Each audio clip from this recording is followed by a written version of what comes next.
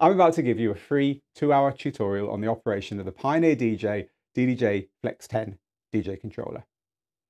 This is an exceptional controller. It builds on the success of the DDJ-1000 before it, but now it unlocks both Rekordbox and Serato, and it adds new features like control for stems, mix automation, and lighting. It's a great all-round controller. Now, if you're coming to this from another Pioneer model or another brand of hardware or another type of system, do check out our table of contents on YouTube. You can hit Control Command F, and depending on your computer, type in the keyword. If we've got a chapter marker for it, it will be highlighted. Hit the time code and it will jump to that part of the video. This is designed to be a video manual, so feel free to come back as often as you like. Now, if you're a beginner or an intermediate DJ, just a quick word of warning, this video alone is not enough to get you playing great DJ skills. There are loads of skill sets that you need to crush it as a DJ. So I can teach you about this piece of gear, but if you don't know about the rest of the gear that you need to use, or how to find and organize your music, or the basics of counting and timing and beat mixing, or the skills of programming or performing a DJ set, or how to get booked to play those sets, then of course you're going to be frustrated. When I got started back in '92, we didn't have YouTube. We had to learn by trial and error. I learned how to DJ on cheap belt drive turntables and a crappy Gemini mixer. It took me years of frustration before I got good, and I remember nearly giving up several times. Of course, I'm glad I didn't. DJing's become my career. It's brought me decades of joy. So I want to make you that promise. Yes, you're going to get frustrated, but my job as your teacher is to get you through it. You see, too many people who want to learn this spend months or years practicing all the wrong stuff, or worrying that the gear is so complicated that they'll never get it. Yes, there is a lot involved, but DJing can be easier than ever if you practice the right things.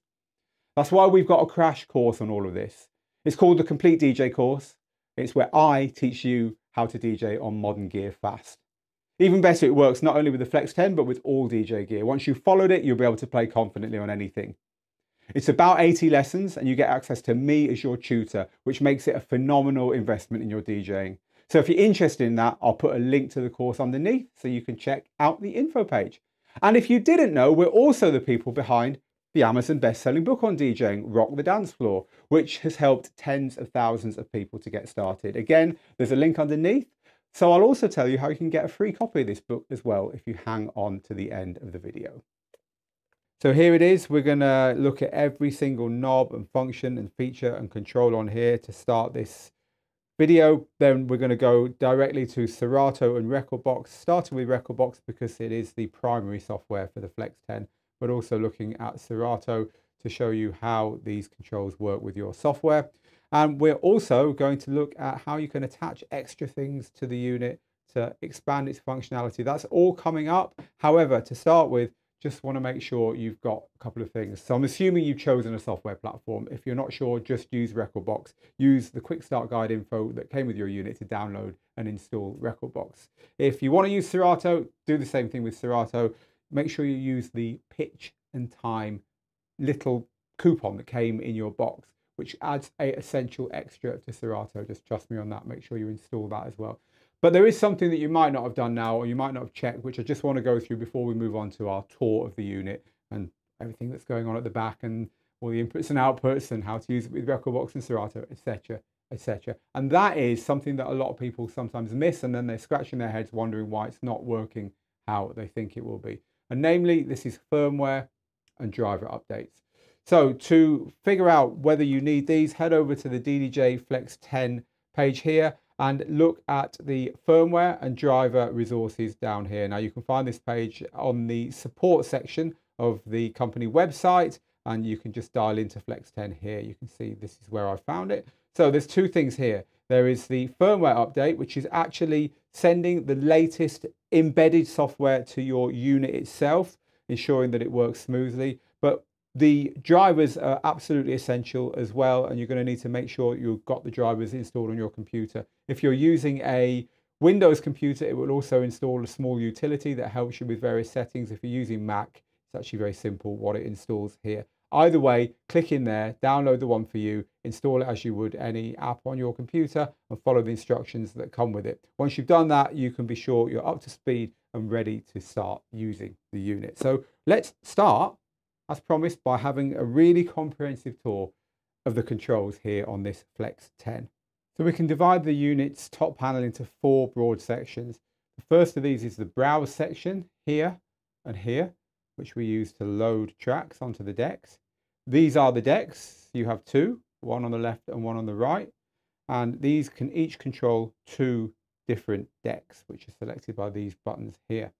This is the mixer section, and as part of the mixer, across the middle here and down here is the effects section, and these lights here are also to do with the effects section. So let's go and look at the browse controls in full detail, everything that you can do with those knobs and buttons. 1 knob, 2 buttons on each side. Pretty much everything I'm about to show you is the same on both. It's just that when you finally come to loading a track, if you do it here, it will load the track that you choose onto the left-hand selected deck, and obviously on the right hand, it will load it onto the right-hand selected deck. So the browse knob lets you move through items on the library. So at the moment, I'm in the playlists and collection side of the library, moving through everything that's available to me here. So if I reach a playlist that's got a track in that I want to play, or a playlist that I want to use for a gig or whatever, in order to get into that playlist, I press down the button and it takes me into the playlist. Now my cursor is moving up and down in the playlist as I turn the knob. If I want to get back so that I can choose another playlist, I press the back button and I'm now back here. I can choose another playlist to go to any other music source that's listed here.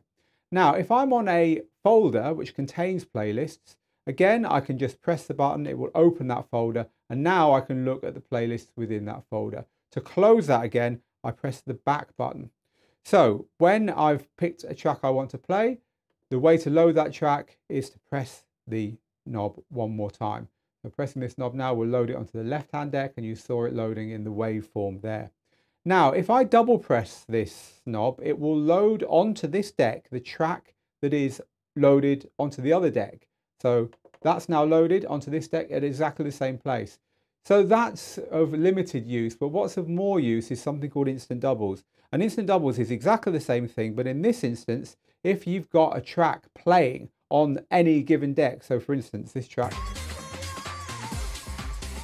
is now playing here, and I want to double it over to the other deck in order that I can do some tricks with it or whatever, then I can do that by just double clicking on the other deck. And I've now got 2 copies of that track playing perfectly together. It's a good little DJ trick. Scratch DJs are quite fond of this one because it means that you can quickly double a track over, scratch with the same track, a sample or whatever, and then have the track still playing on the other deck. Also useful if, for whatever reason, you want to free up a deck with the audience not knowing. You just set all the controls the same, instant double it, and mix over into the new deck. Okay, I want to show you now something that is actually not to do with the library, but it is to do with that knob. So before I forget, let's look at this function. So look once more at the waveforms at the top of the screen display. By holding down Shift and turning the browse knob, I can shrink and expand the waveforms. And this can be really useful if you want to drill in order to do beat gridding, or just to see closely where you're putting your cue points and so on. And conversely, zooming out gives you far more of the track in view, so you can see when breakdowns are coming along, for instance, a little bit more easily if you can see more of the track that's about to be played. Rekordbox has something called Playlist Palette, which lets you have playlists permanently open on the screen that you may want to be referring to again and again. And you can switch through your playlist palette settings by using the Shift button and pressing the palette button here.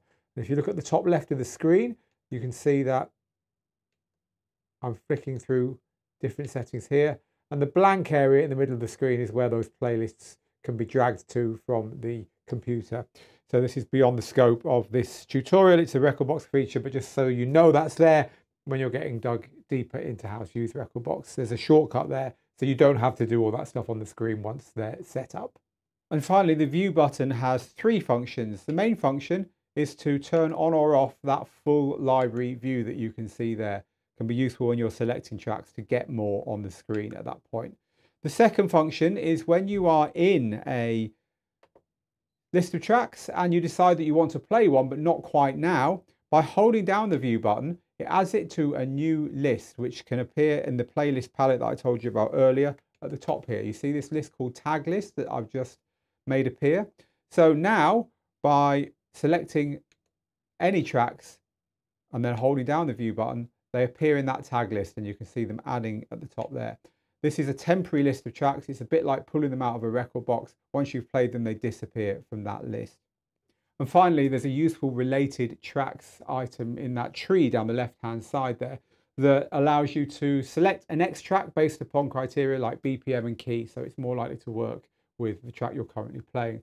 And there is an easy way of getting to that menu from the view button. So instead of using the cursor to move up and down to find that related tracks there and pressing on it to make the related tracks show and then to pick one, we can just press Shift and View, and that related tracks, BPM and key menu comes up there. And now we can look through them and find something suitable to play next. Now over in Serato, things are broadly the same with a few differences. Again, rotating the knob will move us through our current playlist. Pressing the back button will take us back to the left-hand view where we can select a playlist that we want to have a look at. Pressing it will take us there. Pressing again will load the track onto the deck. Double pressing the opposite deck will do the instant double thing like that. And if they're playing, of course, they'll both be playing then, but you don't get the other double click on this deck. If you double click on one deck, you're just going to reload the track that was there in the first place. So these buttons here, View, will go through the various views of Serato's software that are similar to switching to the browser view or the main view on Rekordbox, but you get certain extra views on here that cycle through. And then with Shift, by pressing View, we go through 4 different extra views. You can see File, Browse, Prepare, and History in that top section there in Serato. And again, if we use the View button to go to a slightly bigger view there, where we're just seeing the library, you can see those a little bit better. And Prepare, which is similar to the tag tracks in Rekordbox, is the temporary window. And to add tracks to the Prepare window, just press Shift and back. Right, time to have a whistle-stop tour of the deck, and we'll be coming back to a lot of these features when we look specifically again at Rekordbox and Serato. But here's what we got. In Rekordbox, these buttons let you save and also recall memory cues and memory loops, the kind of old-fashioned way of having loops and cues with Pioneer DJ gear. This is a more thoroughly modern way of mixing. This is called Mix Point Select, and it lets you pre-plan mixes ahead of time in your set. We'll talk more about Mix Point Link in a little while. This is a quantized button that makes everything snap to the nearest beat or fraction of a beat when you're using cues and loops and so on to keep everything sounding tight. If you hold down the Shift button and press this, it will wake the whole unit up if it's gone to sleep. The Slip button allows you to scratch and use cue points and so on while the track effectively carries on playing underneath what you're doing. And when you stop, the track carries on for where it would have been. Holding down Shift and pressing this switches the whole jog wheel in and out of the vinyl mode, where at the top of it acts like a record or acts more like a CDJ jog wheel, which is a nudge kind of action. The Jogwheel feel decides how quickly or slowly this thing slows down. Put it on light and it'll be very, very light in feel. Put it on heavy and it's much more tight in feel. You'll set this to something that's close to what you like. This is the main tempo control that slows down when you push up. Sometimes a little bit counterintuitive that if you're new to this stuff. Somewhere in the middle there is the tempo of the track at 0. Tempo reset will put the tempo back to 0 and then lock this control. Turning that off again will enable it again. If you hold down Shift and press this one, you can change the tempo range, which means it will slow down and speed up more or less depending upon what you set it to, and that will cycle through all the different tempo ranges that are available. Beat sync, and then holding down Shift and pressing beat sync will set this to the master deck, which all the other decks will sync to. This is the key sync button, and it's also the button that if you hold it down will turn on or off what's called master tempo. Master tempo is where when you speed up or slow down the tempo of the track, the pitch stays the same or the pitch also moves up and down. And then holding down Shift and tapping this button will reset the key to its normal key if you've used key sync to change the key of the track. These are your performance pads, and these pad mode buttons here decide what is going to happen on the pads. So I'm going through different performance pad modes here, and to get the performance pad modes underneath, you hold down Shift and you press the different buttons underneath as well. These 2 buttons here cycle through the pages that are available to you on these pads. So there's actually 16 pads available to you in these functions, but there are only 8 pads physically. So by going like this, I go to pads 9 to 16, and then by pressing the other one, I go back to pads 1 to 8. If I were to hold down Shift and press these buttons, it will cycle through the different modes that you can have on the in-jog display.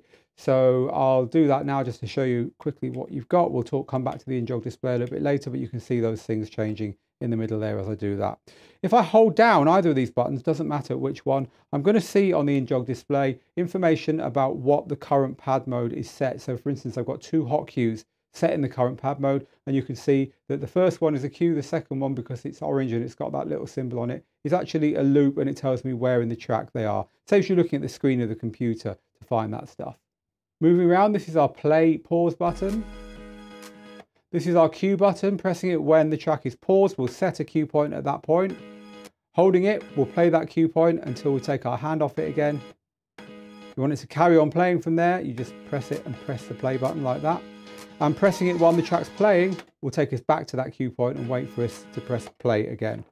Pressing shift in the cue button will just take us right back to the beginning of the track. These beat jump buttons here jump forward or back by 4 beats without breaking the rhythm of the track. Jumping forward 4 beats and back 4 beats like that. If I hold down shift and do it, it's 16 beats. So you can very quickly move through a track like this while holding the rhythm. Now if I hold this button down, it quickly goes through the track while obviously messing up with the rhythm, but it's a quick way of moving through the track to find where you want to be.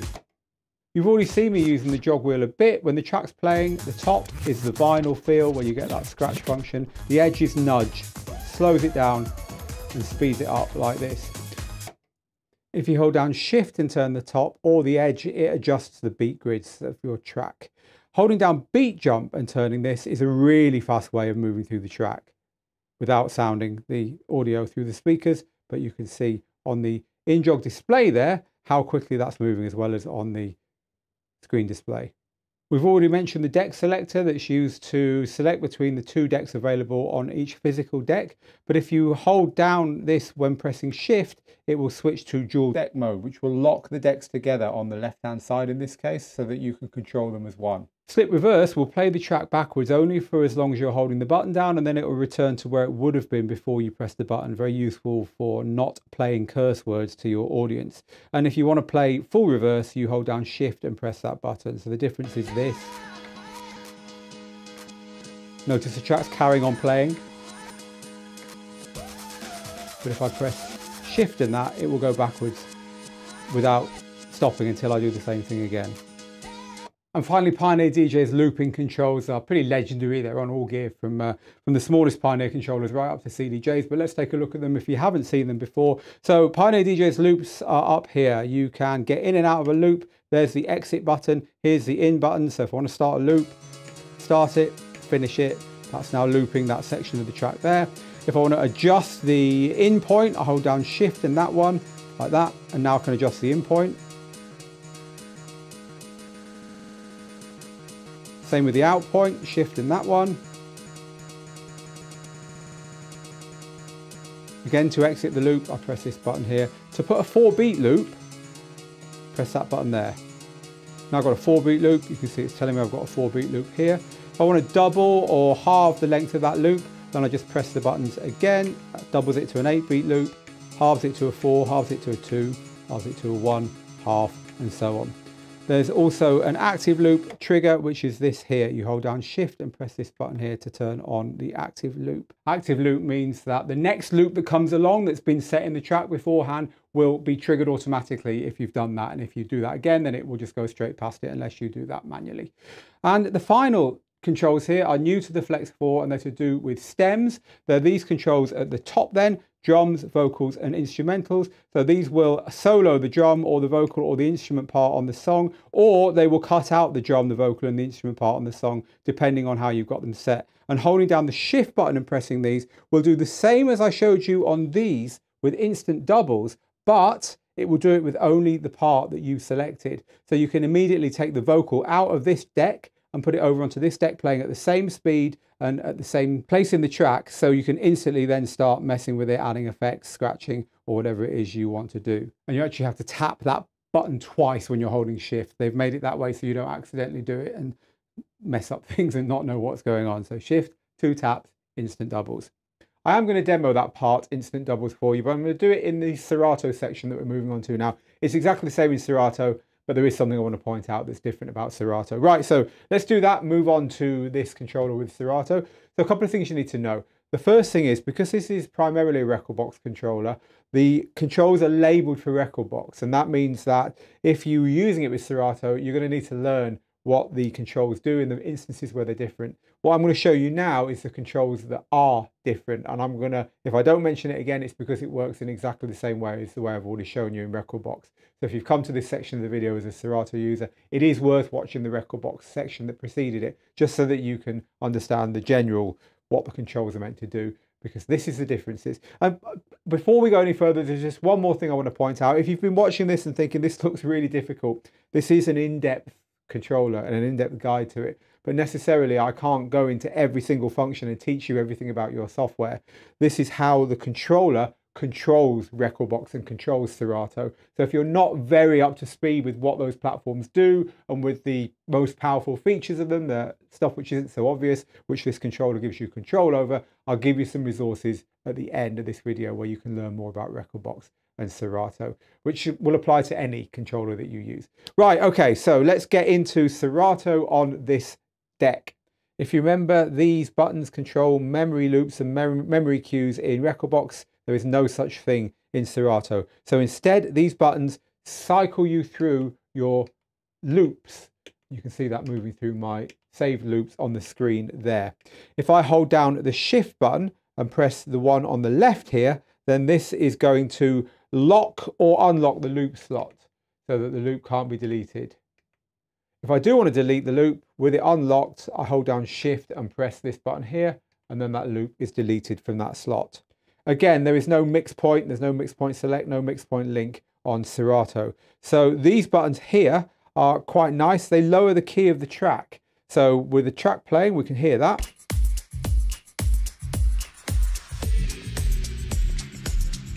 And they push the key of the track up if you press the other one.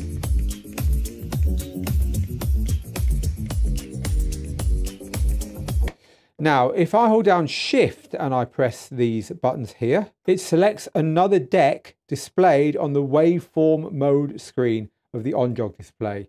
So this is the on-jog display, and you can see other screens apart from this default one that comes up here. So in a minute, I'm going to show you how you can change what is shown on this display. And then after we finish this Serato talk through, we're going to go into a lot of detail about what you can see on this display in both Rekordbox and Serato. But just know then that if you hold down shift and press these buttons, you can change the waveform that's displayed on this display for that deck. The link button here turns key lock on and off. In other words, when the tempo slider is moving, this decides whether the pitch moves as well. And that is the same as holding down this button here called master tempo on Rekordbox. I didn't demo it when we were looking at Rekordbox, so let's have a demo of what that sounds like now. You can hear the pitch isn't changing here. Track's getting quicker and slower, but the pitch isn't. I turn that off. The pitch does change when I move the tempo. On Rekordbox, if you press the beat sync button with the shift button held, it sets this to the master deck. It doesn't quite work like that in Serato because this master deck thing isn't a thing in Serato. So instead, you hold down shift and press that button to turn beat sync off in Serato. Otherwise, it won't turn off. The key sync button does the same things it does in Rekordbox, but use it as your peril because Serato is not, at the time of recording this, using fuzzy key mixing. And that means that when you press this button, it's quite likely that in order to sync this deck with this deck, it's going to move this deck's pitch ridiculously far and it'll sound rubbish. So for instance, I've got two track playing there, I've got track playing over on the other deck, and I tell this one to sync to that. Listen to that. It's pushed it up so many notes that it sounds terrible.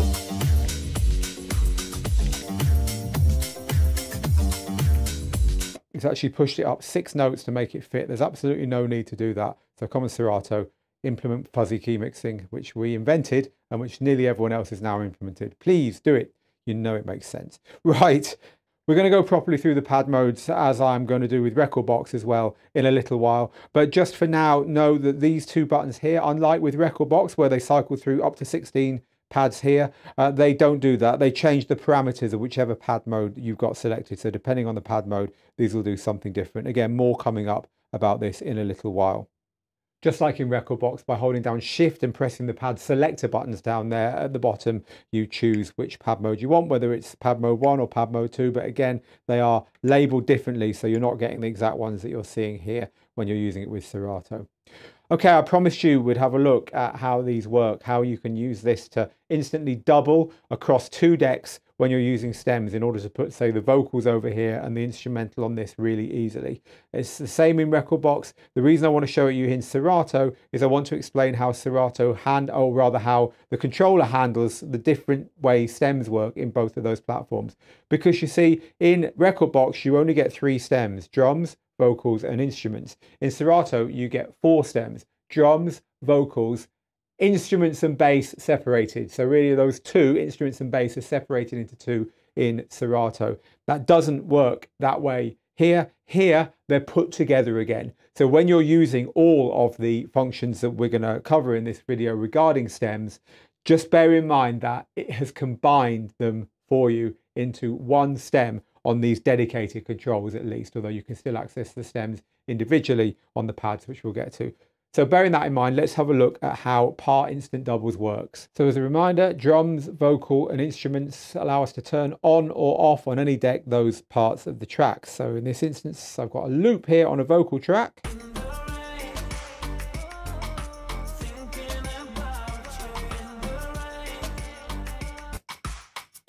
There's just the drums because I've turned the vocals and instruments off, or just the vocal.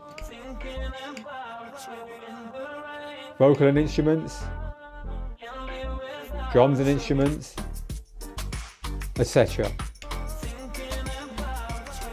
However, if I want to double this deck over onto this deck, so that everything that's going on here is going on here, same place, same tempo, same loop, then I can do that in 2 ways. I can do it with the standard instant doubles that we've already talked about, or I can use part instant doubles, which is what I'm going to show you here, same in Rekordbox. So you hold down the Shift button and you double tap the thing you want to move over onto this deck and it will start playing immediately. And as long as your crossfader is in the middle and your volumes are set the same here, you'll hear little difference.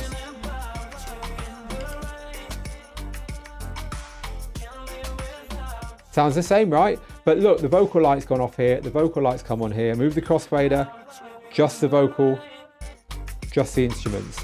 And now I can start doing clever things with that. I can start scratching on the vocals or whatever. I can start looping away on the instruments, whatever I want, because I've now got 2 separate copies playing different parts of the same song. It's great for remixing and mashups and so on. So let's now move on and have a look at those Jogwheel displays. I know you've been looking at them as I've been brushing over them. I want to show you exactly what they do and all the different functions on both Rekordbox and Serato. So we'll start with Rekordbox. With the track loaded, the default mode is the deck info mode. And deck info has got a bit of everything. It's probably the one you'll use the most. So the biggest number here is the BPM, the currently set BPM. This isn't the BPM the track was recorded at. So as I move the tempo fader up and down, that BPM will change, as will the percentage away from center. It's telling me how much I've speeded up or slowed down that track. This MT here is master tempo, and that's telling me that I've got master tempo engaged, so that when I move the fader up and down to move the tempo, I won't also be moving the pitch. This is the musical key. This is in the key of 7A. You can change the key format in your Rekordbox settings. And this number here is telling me how far away from the original key this is. So for instance, if I press the key sync button to sync it to another track on another deck, I've now got this set to 2 semitones or 2 notes below, and you can see the key has changed in order to sync it with the other track. Here in the center, you can see these letters A, B, C, and D are showing me the cue points or loops that I've got set for this deck down here on the pads. And as soon as the track's playing, you can see this line that's appeared at the very beginning here, which is showing me how far through the track I am. I'm right at the very beginning of the track at the moment. This kind of zoomed in section underneath the main waveform, where you've got the 0, which represents our current marker, our current play position.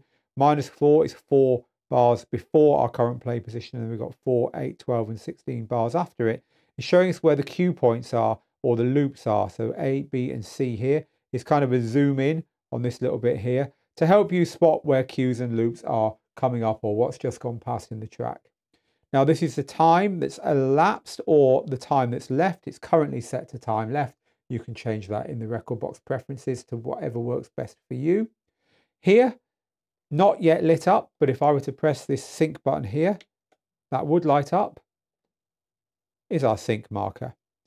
This is our master deck telling us that this is the deck that currently other decks will sync to. And remember, master can be turned on and off for any given deck by holding down Shift and pressing the beat sync button.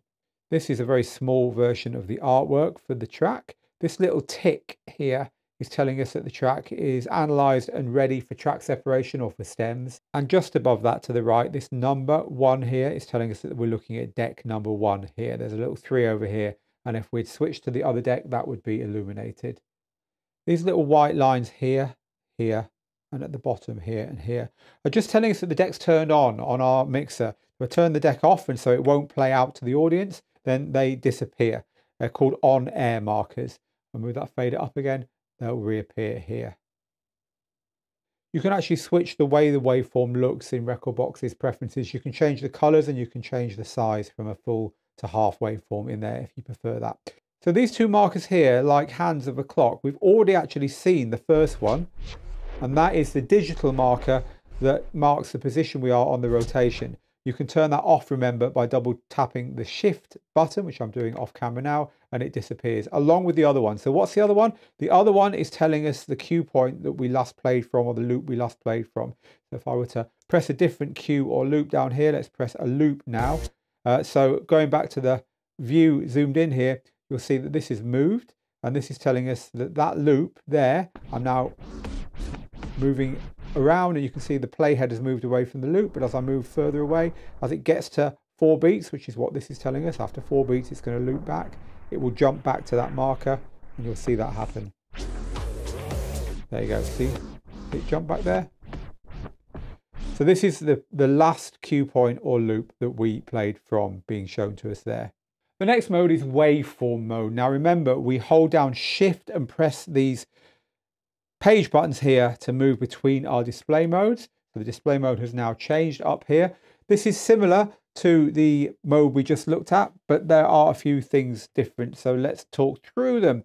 We've got the big difference being that this is the waveform from the other deck. So we're basically getting a parallel view, which if you're used to using DJ software and having to look at the screen for this stuff, you'll find to be useful. It means that you really don't have to look at the screen anywhere near as much as before if you rely on this. Right, BPM is the same as usual. Master tempo not on at the moment, but it's in the same place. If it were turned on here, you would see master tempo appearing in that top left-hand corner here. Key and key change amount are the same. Our cues are showing as well. So moving back to a cue there, we can see we've got the cues showing here, and the loops will show in the same positions. Playback position is marked by the playback line here.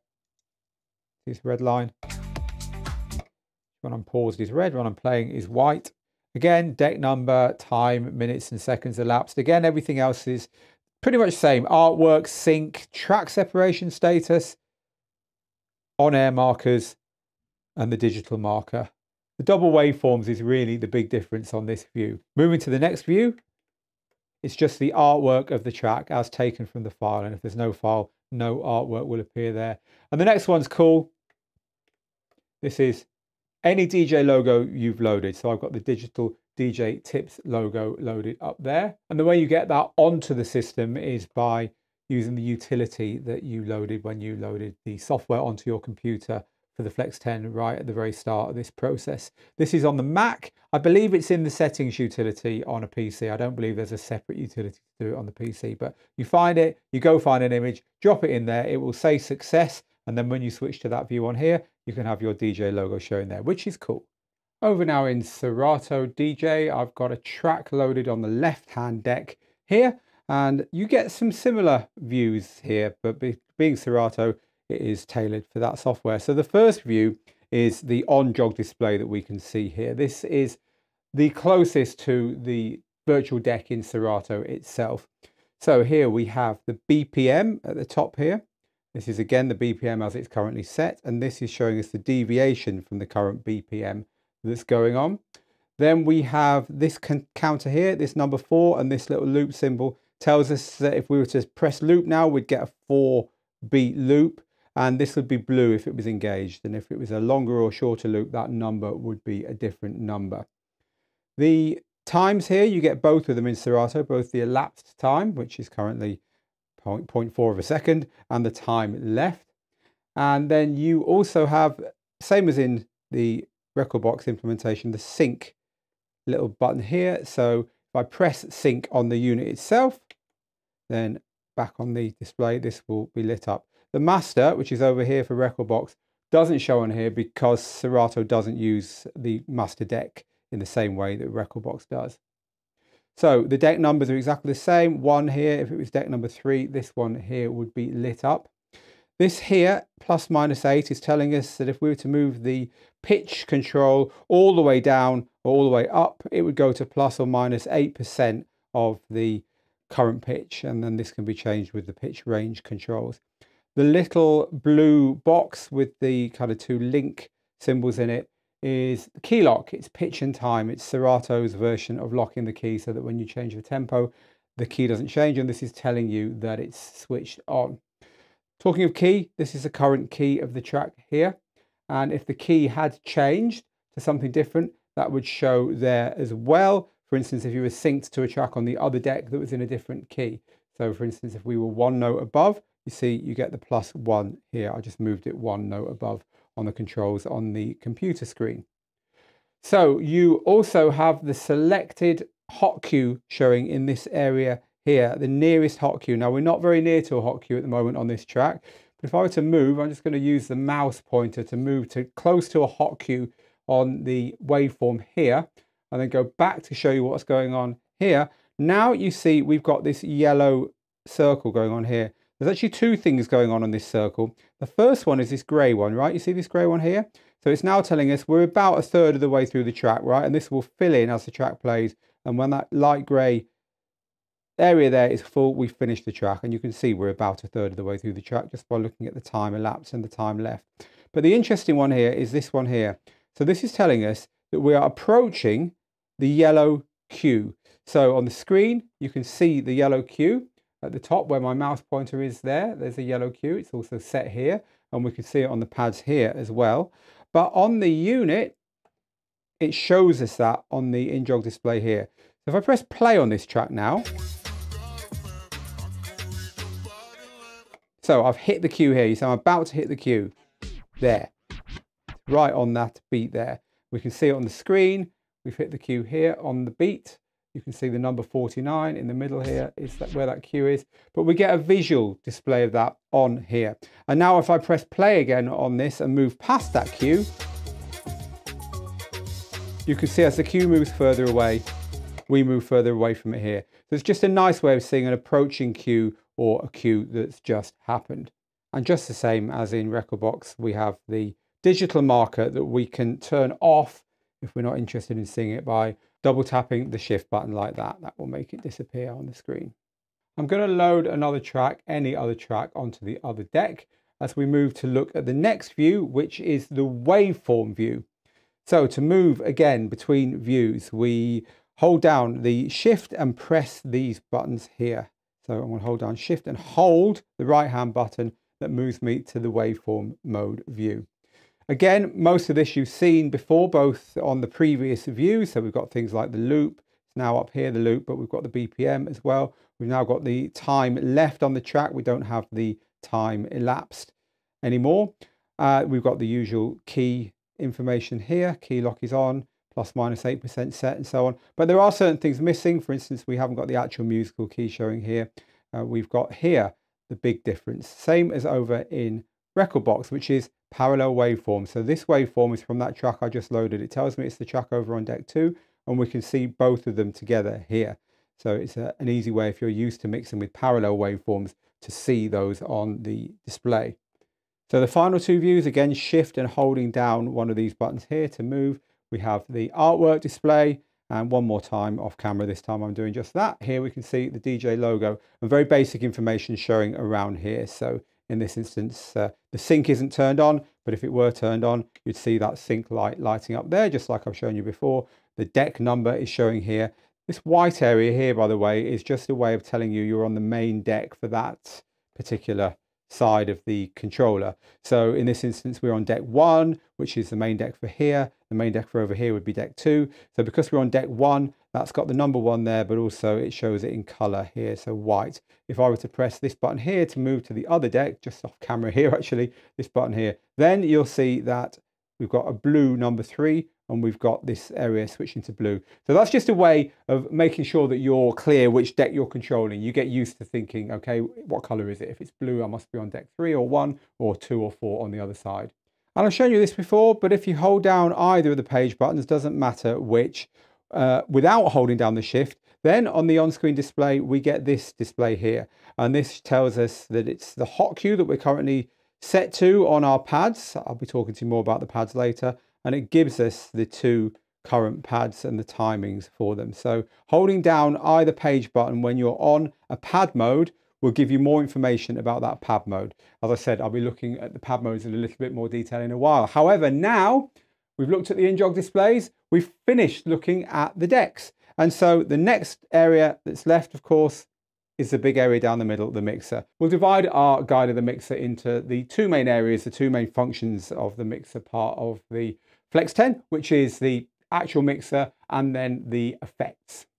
So moving from the top down, these switches at the top here decide what's coming through these 4 mixer channels, and they're slightly different. So the switches on decks 1 and 4 have got the settings A, B, and phono line.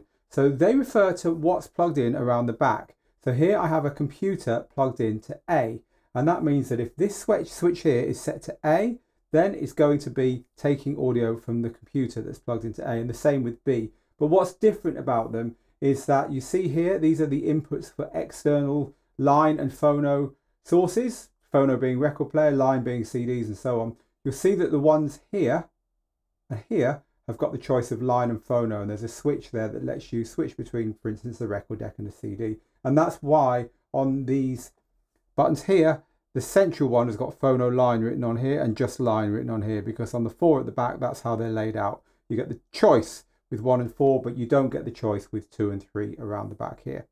This is the master level. It's literally the final volume control before the audio leaves the unit, and this controls what's coming out of the master outputs. These are the phono master outputs, and we've got the XLRs to the right of there.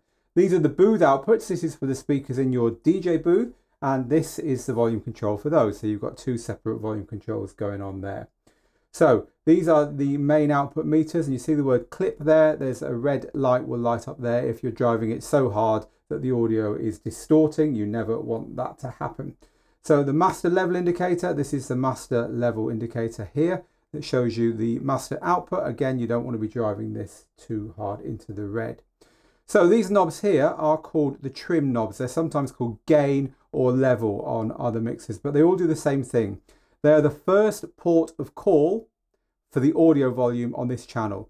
So this is where you set the overall audio volume for the channel. Then we move down here to these, which are the EQs, low, mid and high EQ.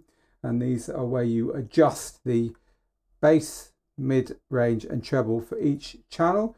You can have these set for either complete cut on the EQ, and I'll talk to you about how to do that in a minute, or just reducing the volume for each of these sides. These can also be set to work with what we've already seen, the stems. So in other words, instead of low, mid and high, you're controlling stems in Rekordbox, in which case the high knob is the instruments, the mid is the vocals, and the low is the drums. And in Rekordbox's preferences, you can go to the track separation part, and you can choose that as an option if you'd rather have them not as EQs at all, just as controlling the stems. You can't do it in Serato that way. So as we move down, jumping over these, because they're part of the effects we'll look at in a minute, we have the cue buttons here. These decide what you're hearing in your headphones. So if you want to hear deck 3 in your headphones, you'll turn that on. You want to hear deck 1 as well, or more usually instead, you'll turn that one on, and so on. This little word underneath, part ISO, is where you can switch out the EQs for what I was just saying. By holding down shift and tapping this, it will flash, and that's telling you that this is now set to full kill on the low, mid and high. And you can see that flashing as I do it, just to remind me of that. If you want to turn that off again, press shift and tap it again, that flashing disappears, and now they won't flash when you turn them, and we're back to the normal EQs. There's a Q button up here as well if you want the Q function in your headphones to just simply be the master output.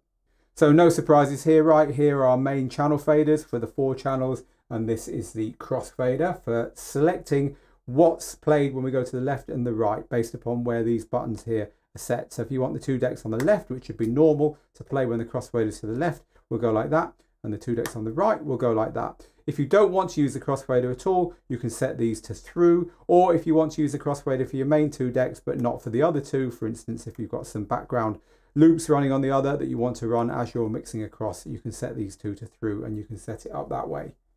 Just underneath the sampler Q button for hearing the sampler in our headphones is the sampler volume, and just underneath are the headphones controls for what you hear in the headphones, the blend between what you've got set on the Qs and the master here with a click in the middle to give you both, which is useful if you want to mix in just headphones, and the overall volume for what's coming out of your headphones. Just a little tip if you're using the sampler features there in Serato, you don't have to do this in Rekordbox, but in Serato, if you want to make sure that this is all working how you would expect, then over in the software, just make sure that in the sampler section of the software, which you turn on and off by clicking the little air horn at the top, that you have this output here set to A rather than to anything else. And that will ensure that this works as it should. So finally to the microphone, this is the on and off button for the microphone. There's a light to tell you it's on. If you go to talk over, which will dip the music as you're talking, it flashes to tell you that that's set.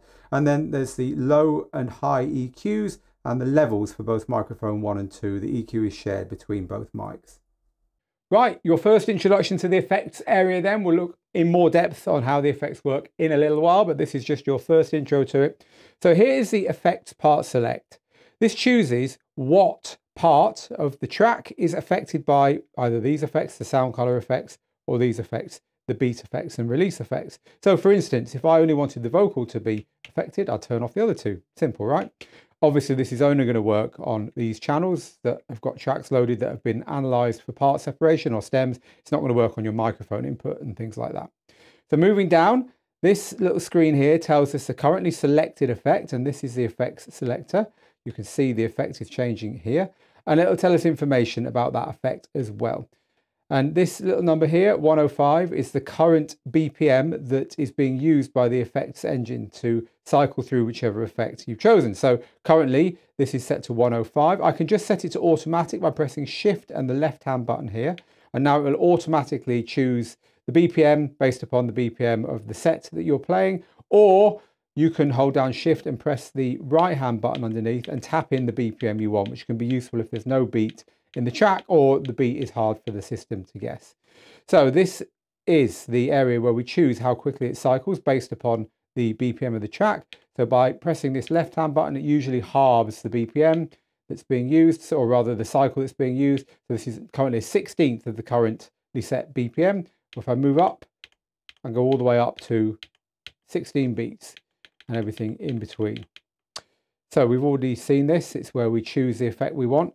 This is where we choose what the effect applies to. So it starts off with the sampler, then the microphones, and then decks 3, 1, 2, and 4. Notice that the lights are changing here to tell us what is going to be affected by the beat effects based upon that. If I move it one more to master, then they all turn on because it's the master output that's being affected by this.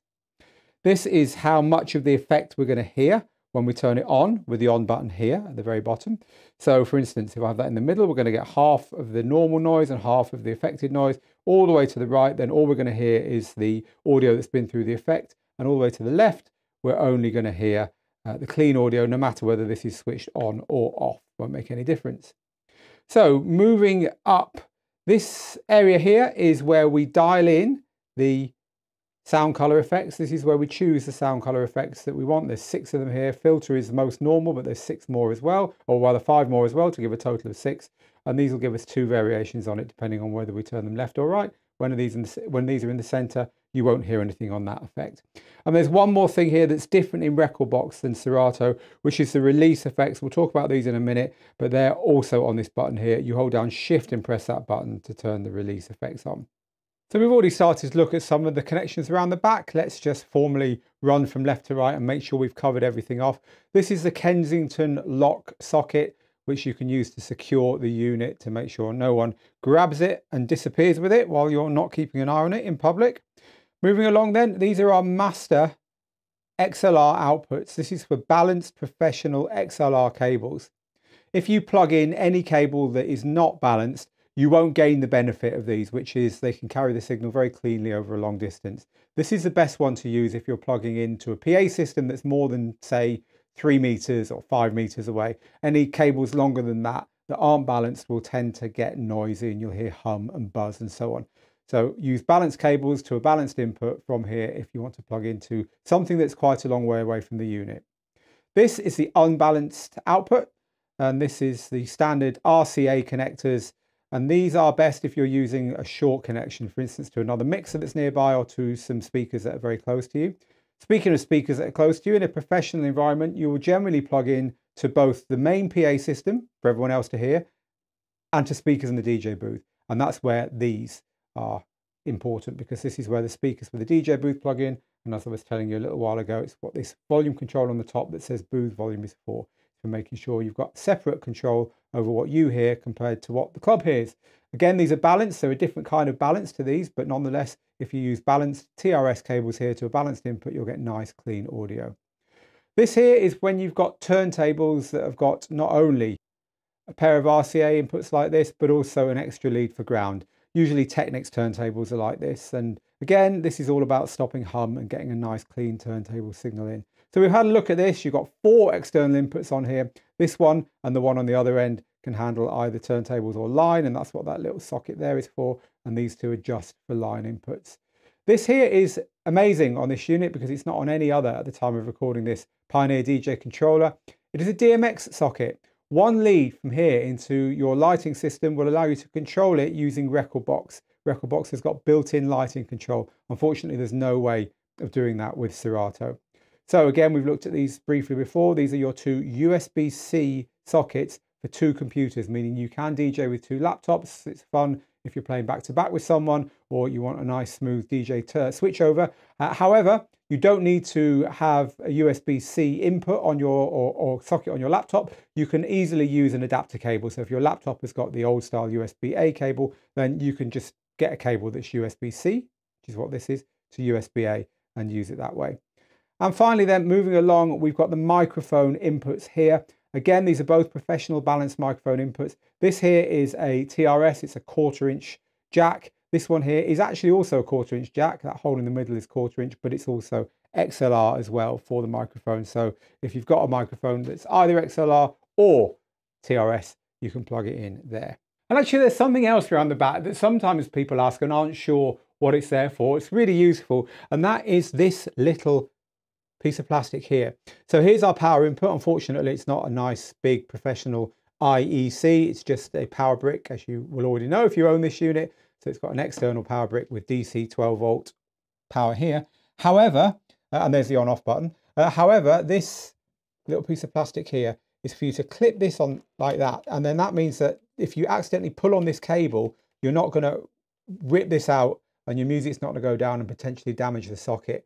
I've got a old DDJ-1000 where the socket here, the little pin in this rather fragile plug, has snapped off in the socket, and that's something you don't want to happen to you. So good idea to always tuck that in there as soon as you plugged it in to protect that connection. And the only thing we haven't covered then, at the front of the unit, there's just 2 headphone sockets, an 1/8 inch and a 1/4 inch. No forgetting your adapter anymore. You have both choices there. Okay, let's look in more depth then at some of the features in both Rekordbox and Serato, concentrating on things like the pads and the effects and so on. But first, before we do any of that, we've got to make sure we've got our audio set up correctly, because if our audio is not set up correctly in our software, then it's not going to behave correctly when you're trying to get stuff to happen in your headphones and stuff to happen in your speakers. One of the biggest things people ask us here at the Digital DJ Tips School is, why can't I get something different coming out of my headphones to my speakers? Or why is the audio coming out of my laptop and not out of my sockets at the back of the unit, or whatever, right? So we'll cover all of that now. In Rekordbox, you're going to head up to the little cog at the top, and then you're going to click on audio, and then you're going to come down to this part here where it says audio. Now this is going to be slightly different if you're on a Mac, which I'm on, to a Windows computer. But the important thing here is that you set, in these settings here, you set this to DDJ-FLX10. It might say DDJ-FLX10 ASIO or ASIO, but that's fine. Now down here, you need to make sure you've got these set as I have here. So the master output is set to DDJ-FLX10 master, and the headphones output is set to DDJ-FLX10 phones. If for whatever reason you want the audio to come out of your computer laptop speakers as well, then you can click this little box here, and that will output the audio from there as well as from the FLX10 itself.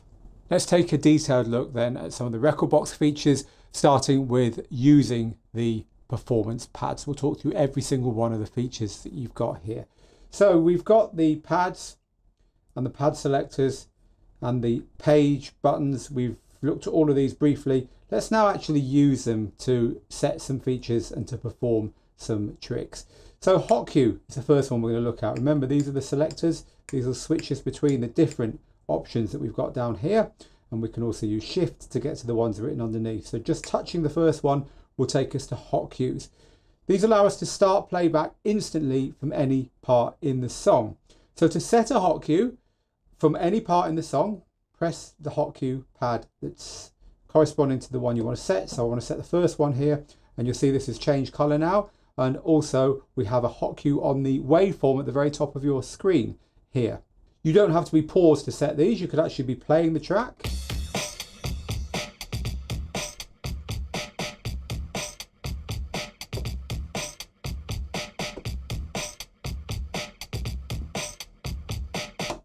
I've paused the track now, and I can now jump back to any of these hot cues like this. We've seen this before briefly, right? This is the way of quickly setting places in the track that you want to jump back to. Remember, page will give us a whole other page of hot cues. This is a whole new page here I can set for a total of 16. Just to let you know though, that if you set a loop by pressing the loop button there, you can save that loop to a hot cue slot. Look at the top of the waveform there, you can see the loop I've just set by pressing a spare hot cue button. Notice that this now lights up in orange, which tells us that this is a loop I've saved here and not a hot cue. So in this instance, whereas before I was jumping back to hot cues, here I jump back to the loop. And again, as I showed you earlier, holding it down and tapping play will loop that for me. To delete them, press either of the shift buttons, this one here or the one over there, and tap what you want to delete. There you go, I've deleted everything I just added there. So unique to Rekordbox, we have the pad effects. These are a really nice way of adding an effect that sounds great by literally just pressing one button. So these work by selecting pad effects. So I've gone from hot cue there to pad effects and just holding down one of these buttons. So if you keep an eye on the screen, it's showing us, when I switch to that, the screen switched to show us what we were doing. Just on the roll and the sweep, there's a flange. That's called a release effect. You see the little R by it? And this is an effect that's slightly different because it actually stops the track playing, right? So this track stopped while my finger's on it, take my finger off, and it carries on. It's a vinyl break release effect. This is an echo, a half beat echo, as against the quarter beat we just had, a reverb, and a release echo. These two can be really useful for quickly stopping this track, mixing out of it and starting another track playing. That's a good use of release effects. So there's more. So how do we get to the other ones? Well, use the page buttons here. Let's move the page button, turn that off. Move the page button down to the next set of effects. So we've got a transform, a crush effect, a low frequency oscillator filter, just going round every 4 beats. That's what the little number 4 means in the square on the screen. Another release, this is a back spin. And then you've got a delay, dub echo, space, another kind of echo, and another release echo effect. But there's more than just those 16, because written underneath that pad there says pad effects 2. And so by pressing shift and that, it now flashes, and I've now got Pad Effects 2 selected on here. You'll notice on the screen that it's changed as well, telling me I've got a different set of effects dialed in. Slip loop of 4 different lengths on the top, which will give me a loop, but then when I take my finger off the button, it will carry on where it would have been. We've seen a variation on this before, and reverse roll as well. Let's have a listen to those.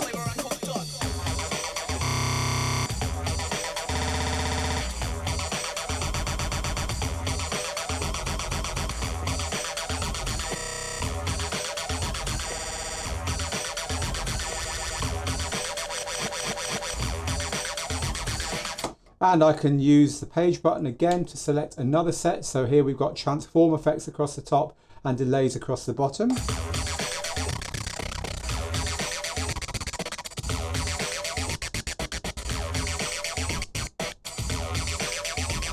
Just to let you know, what the transform effect is doing is effectively cutting the crossfader in and out very quickly to give you that effect.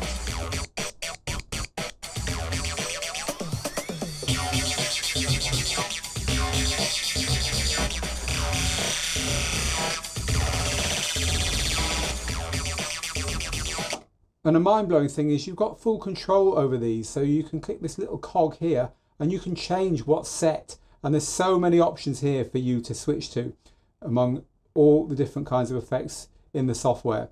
So you can configure these to your heart's content. It's a really powerful way of setting up the pads when it comes to the effects exactly how you want them. Now remember I showed you the beat jump controls? There's another way of using beat jump using the pads. So just to remind you, beat jump is where we use these buttons here, there's another set over here as well, in order to jump 4 or 16 beats backwards or forwards in the track while retaining the flow of the rhythm. And so if we want to use the pads to do that, we can do it a bit more granularly, because we can get more than just 4 and 16 beats as our choice. So beat jump, press the beat jump button to get to them. They'll light up slightly red like this. And look at the area that tells us what's going on the pads. And it's telling me that when I use this button here, I'm jumping backwards and forwards by a single beat in the track. And you can see it happening in the waveform. You'd normally do this when you're playing the track, by the way. And then here we can do it by 2 beats. You can see that. 4, 8. And then using the page button, we've got 16, 32, 64 and 128. So the 128 is going to look how quickly it's jumping through the track. Look at the lower waveform, right? So this will all happen when we're playing the track on the beat. So it shouldn't sound too bad when we're doing it.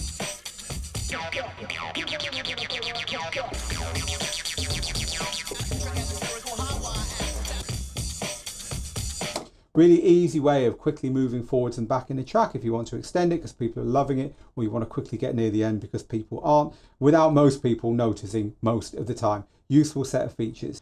Just a reminder too that holding down either of the page buttons will give you this lovely view of exactly what you've got set on the pads. So you don't have to look at the screen to remind yourself in this instance which pairs of buttons are going to do the 16, 32, 64 and 128 beat jump backwards and forwards. Let's look at how to use the sampler then. Go into the software. You're going to need to do this on your screen, and at the top of the screen find this little matrix, this little grid, and press that, and that's going to bring up this sample area that you can see that's just appeared at the bottom here. Once you've done that, you can use the mouse pointer to drag and drop samples into these slots here that represent the samples that we're going to be playing, or you can use the rotary selector at the top of the screen. Either way, we're going to want to get some samples into our slots. I've just loaded one into that first slot there that you can see. Once you've done that, they'll appear down here. They'll light up to show that you've got a sample there. And I'll press play. Make some noise! Make some noise! Make some noise!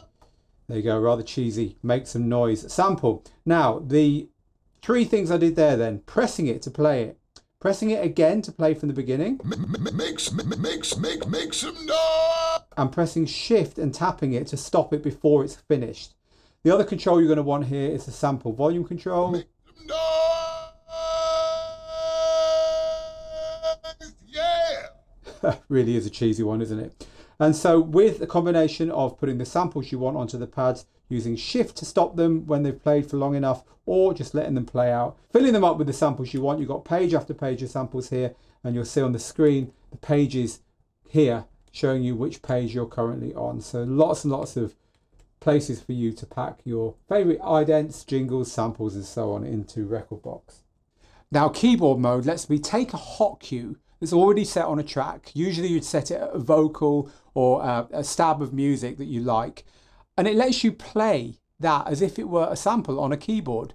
And so you can reinvent riffs and tunes based upon stuff that's in the tracks you're playing. It's really powerful. It's a lot of fun. Let's have a look at how that works. First thing, you're going to need a hot cue somewhere in a track that you want to use as a keyboard note. So let's start this track playing. I want a breakdown here. Right, so let's take one of those piano stabs there. Let's take that one there and put it on a hot cue. So I've got a hot cue set and I've put it on a hot cue. Now I'm going to press Shift and hot cue to go into this keyboard mode here, right? So the first thing it's doing is flashing all my hot cues. These are actually my hot cues flashing, and it's saying pick one. Now we've only got one hot cue set on this track, which is why this one's in green and the other ones aren't. So I'll pick that one. It's now taken that note, and what we're going to do is play that note across all the pads. So this white flashing one is flashing because that's the original note. So it's just playing the hot cue from there. As soon as I take my finger off it, it goes away again. But I can go up.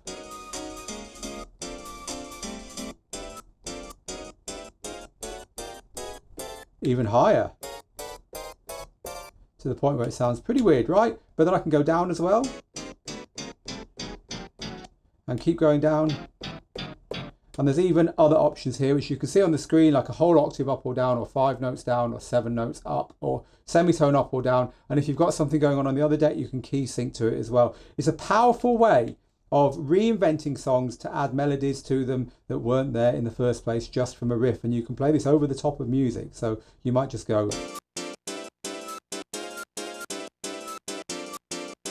for instance, and I've instantly remixed that song based upon one particular note in the song. So kind of related to that is key shift mode. So key shift basically does the same thing, but it doesn't need a hot cue. It doesn't take a sample. It just lets you move the key up or down of a playing song or of a song before you're playing it in order to get it to the key you want it in. Because if you think about it, the controls that we've got on the unit give us a key sync, which will sync up the key to the other deck, or we can use master tempo to lock the key of the track, but we can't move the key up or down by a note or two using controls here. We need to go to the pads to do that. So let's go out of keyboard mode now. I'm going to go to key shift mode by pressing Shift and key shift. It now flashes and we're now in key shift mode. It does look quite similar, doesn't it? We've got a flashing, this is our original key here. So let's start the track playing.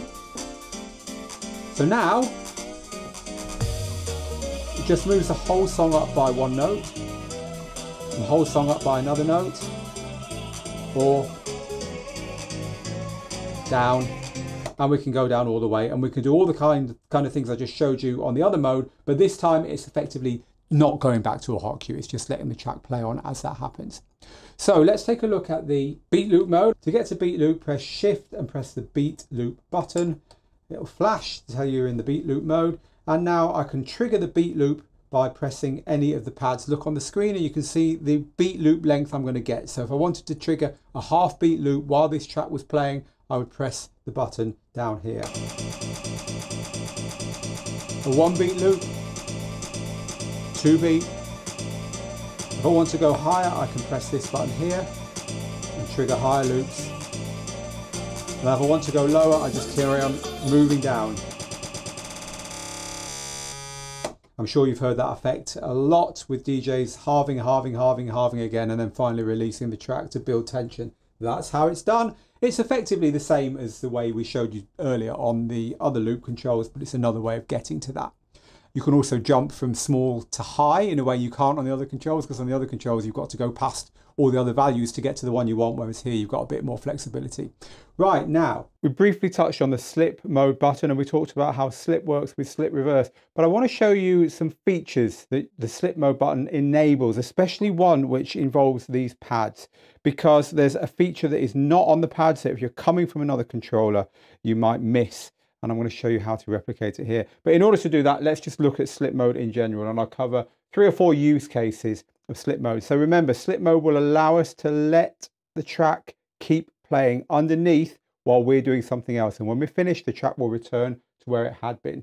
And so the easiest way to demonstrate this, so you can be crystal clear about what it does, is I'm going to start the track playing. I'm going to turn on slip mode. and then I'm going to stop the track playing. And what I want you to do is keep an eye on the waveform at the very top of your screen there, and watch what happens to the playhead when I stop the track playing. So once again, I'm going to start the track playing, turn on slip mode, and then stop the track playing. Keep an eye on that top waveform.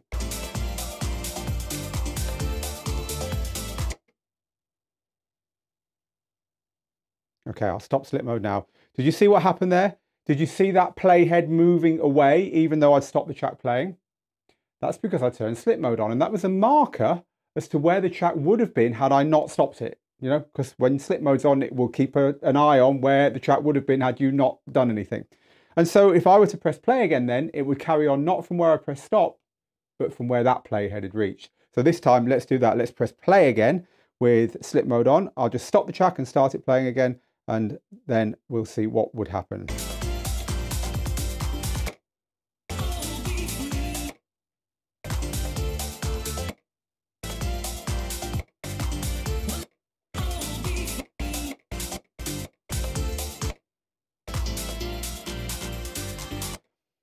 See the usefulness of it now? As I was stopping and starting it quickly, it was sounding like I was doing something with the track. It was sounding like I was DJing a bit, and yet the track was keeping time underneath. It's a great way of getting experimental on the decks while not worrying about everything staying in time underneath. So now you understand the basic principle of what it does. Let's look at a few uses for slip mode. So one use is with your hot cues. So with slip mode turned on, and with your hot cues marking certain parts of a track, you can play the hot cues. So we could use it, for instance, with the moving the picture around mode on the keyboard hot cues. I'm not going to do anything as complicated as that here. I'm just going to show you a very simple way with just the usual hot cues that you could kind of restructure the track with slip mode on, and then when you finish, it just carries on from where it would have been. So let's go back to slip mode on. I'm going to hit play, and I've got some hot cues set here. Let's just turn it off while I play you the hot cues. So I've just got hot cues set on various parts of the breakdown of this track. Let's do it.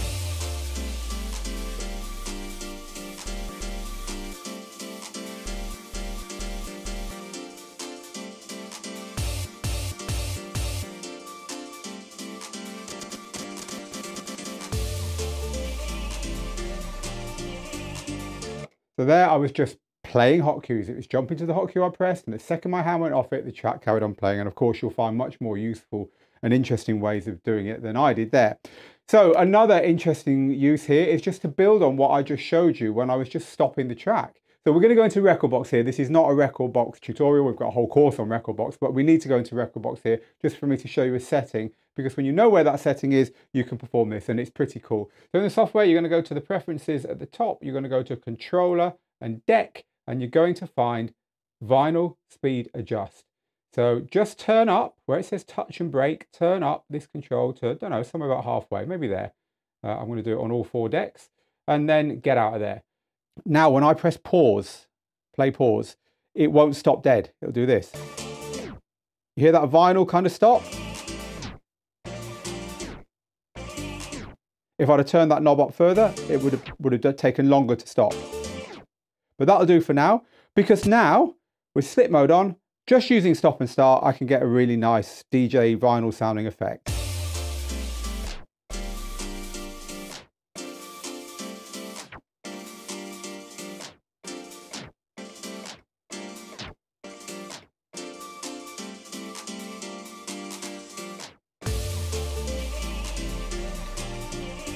What if you want to do that manually? What if you want to grab the turntable and do a few baby scratches? I can't scratch, but I can make it sound half decent with slip mode. Instead of stopping the track, or instead of having the vinyl break effect when you press stop to give you that vinyl sound, you can just grab the jog wheel, put it in yourself, knowing that when you take your hands off, the track will carry on where it had left off. Something like this.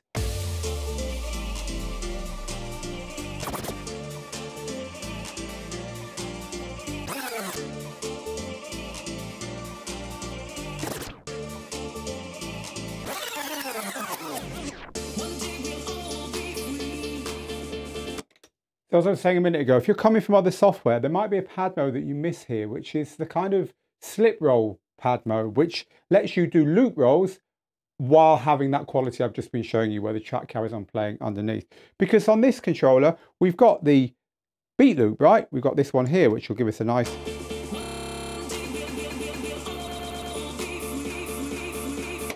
But we haven't got the ability for that to carry on playing after we stop. There isn't a slip loop. In other words, when I do a loop like this and I start it playing again, it carries on from where it is. And that's not what we want. So the way to fix that is to use the slip button. You just have to engage this before we use the beat loop. So let's go back to a hot cue at the beginning of that breakdown. I'm going to go to my beat loop section, and this time I'm going to turn on slip mode and I'm going to use some beat loops.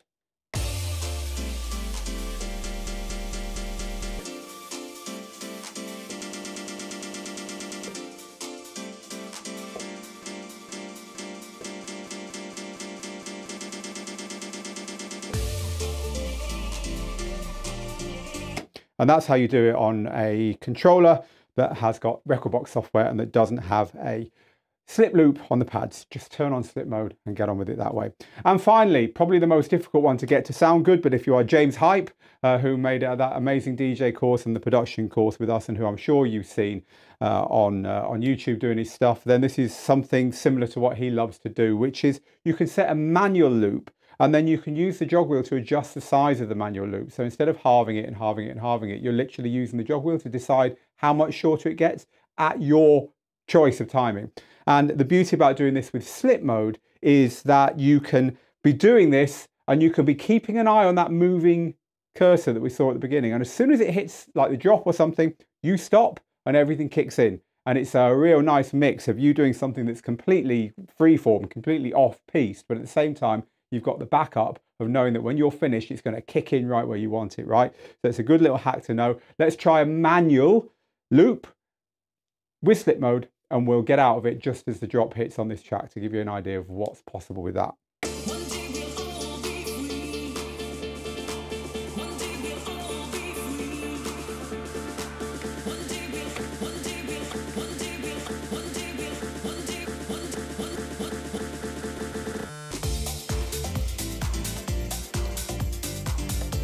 It's a good performance trick, right? It looks good. Another thing that looks good is to be able to start your track playing with just the fader.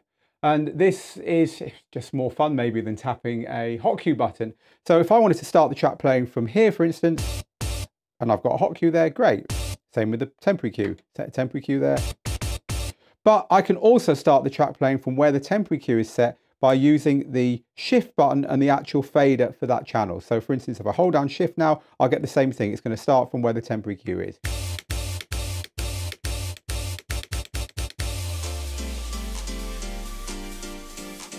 And it's exactly the same with the crossfader. With the crossfader fully over to the other deck, holding down shift.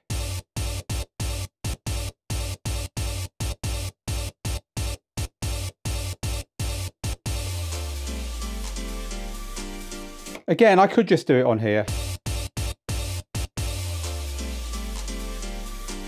But hey, just nice to know you've got these things, right? Different ways of doing things, and not all controllers have that. So in Serato, pretty much everything I just told you is the same.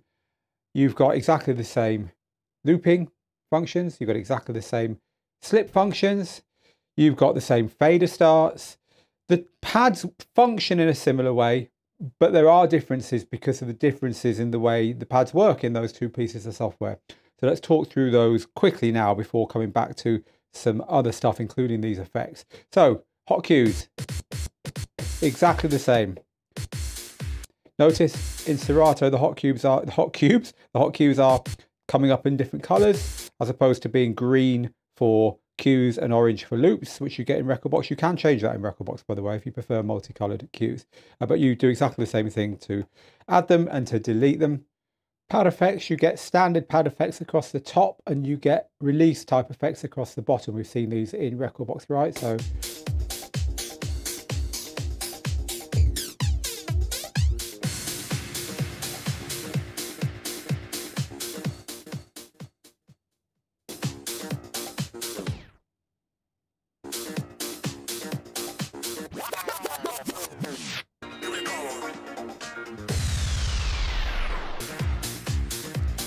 now there's no screen display to show you what they are, but we know how to do that. Press down this button here and then it will show on the screen. So you can see we've got echo, flanger, reverb and repeat I showed you across the top, and the release type effects, echo out, breaker, backspin and roll out there. Beat jump is on the same button that says beat jump for Rekordbox, but the pads do something slightly different for beat jump. So with beat jump, they are beat jump left and right. And these two change the amount of the beat jump by halving and doubling it, which shows on the screen. So that's now 1 beat back and forward, and that's all the way up to 32 beats forward and back. The green ones across the bottom there on the beat jump on Serato are nothing to do with beat jump. They are your previous track or beginning of the track, so right back to the beginning there. And then a quick search through the track. And that's the same as using slip reverse for sensor. There's just another sensor button. Really, this stuff is all there in case you've got a smaller controller, for instance, that doesn't have a sensor button there. And so another way to get back to the beginning of the track, as we've seen before, is just to hold down shift and press Q like that, which will do the same thing that this button here does. Again, just different ways of getting to stuff. Serato's sampler is really powerful, but the controls that you get on the unit are similar to the ones that we saw on Rekordbox. So I'm going to just change the view in Serato here slightly. I'm going to open the sampler by pressing the horn at the top here, but then I'm just going to change the view to this view here, just so that I can get the controller on the screen at the same time. Here are the sample slots then, and you can see I've already loaded a sample onto the first of these sample slots that are available to you, and by pressing sampler on the unit itself, you can see that that sample slot is lit to tell me that this will play. Make some noise. Make some noise. Shift and touching it will stop it even though it's still playing as well. And like I say, it's a very powerful sampler. People have whole controllers mapped just to work with Serato sampler. So our Serato Made Easy course is a place to go if you want thorough tuition on how all of that works. From the Flex10's point of view though, they are the controls that you've got. Pitch play in Serato is that software's name for keyboard mode, which we've seen in Rekordbox already. It's actually on the same keystroke down here. You press shift and hold down this. So I've already got a hotkey set on a note.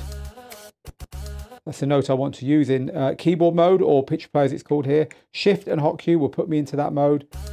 And the white one is the current pitch, but I can go up or down.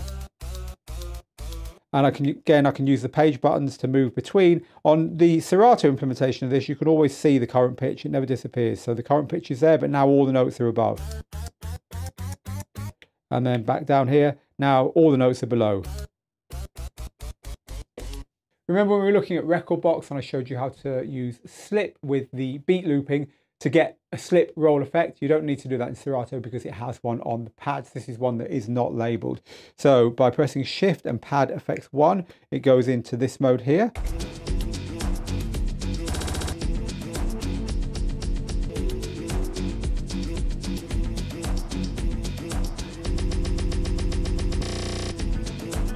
And you can use the page button as well to move between different high and low values for that. And again, you can always hold down either of these buttons here to see the current values that you've got set on the in-jog display, which is really useful. And by the way, you do still have the beat loop function. It's actually still labeled the same as well. Shift and beat jump, same as in Rekordbox. Will give you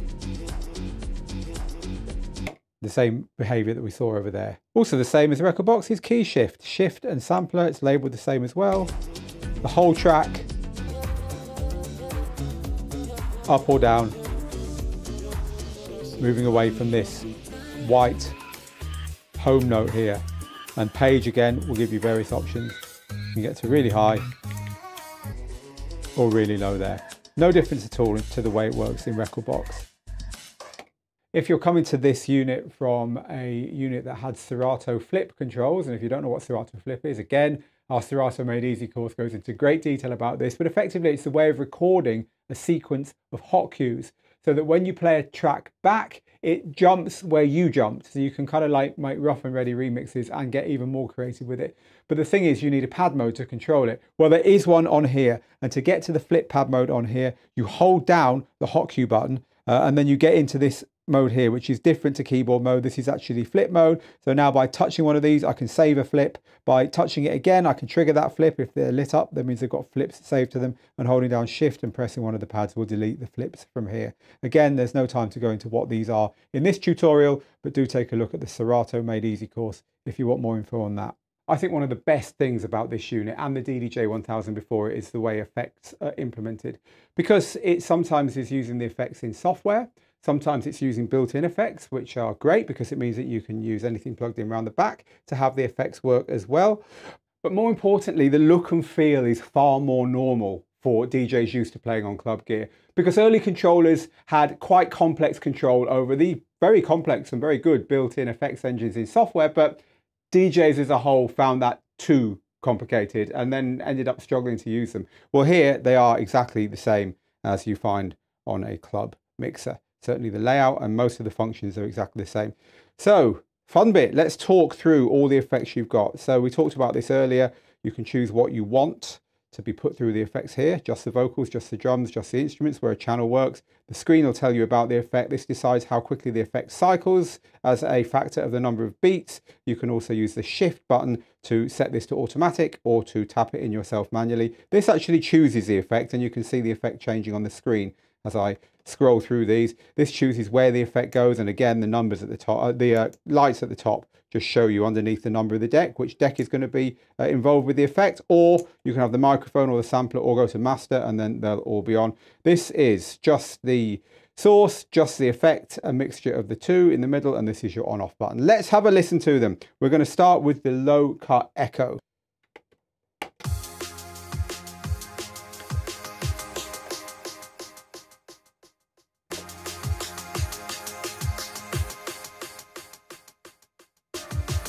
So what that's doing is echoing out the track but removing the low frequencies so the echo sounds nice and clean. It's a good all-round echo to use. The screen is telling us the number of beats that are being echoed, so it's echoing 1 beat. If I move that down to 3/4 or half a beat, you'll get a shorter echo. Now I'm moving the fader across because we often use echoes to get rid of tracks, or we want the echo to be more audible, so the fader being across means that you're only hearing the echo, but you're also then getting the effect of what's called post-fader effects. In other words, when the fader is switched off, you can still hear the audio. These are all post-fader. The next one is a full echo, which is the whole frequency range.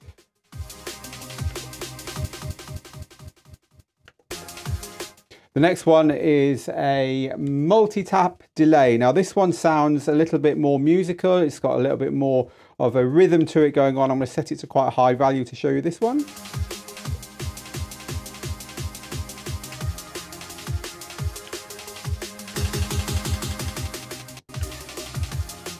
Just another variation on the echoes we've got going on here.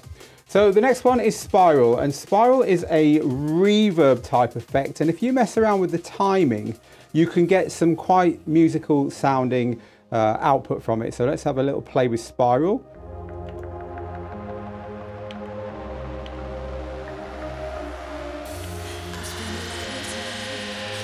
Gives you that kind of riser effect that can be very nice in a breakdown like we've got going on there.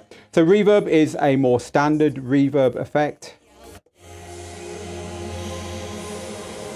And you can dial in the amount of the reverb up here at the top.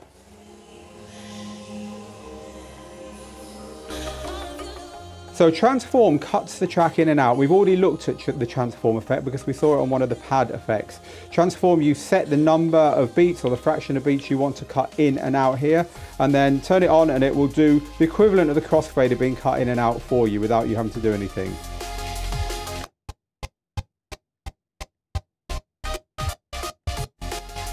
This is one of those where the level depth knob is worth using, because the more you have it round to the right, the less of the sound you hear.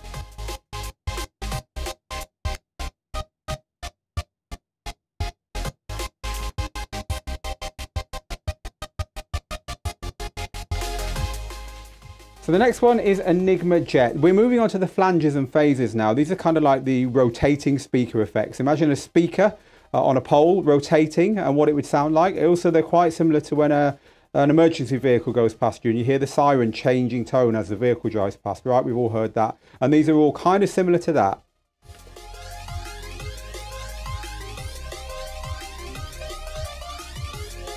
Again here, the effect rate is what's being set by this.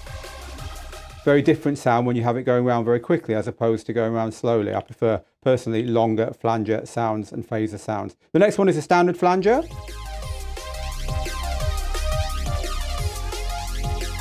And then the original rotating speaker effect. The phaser. So the next one is stretch. It gives a time stretched sound.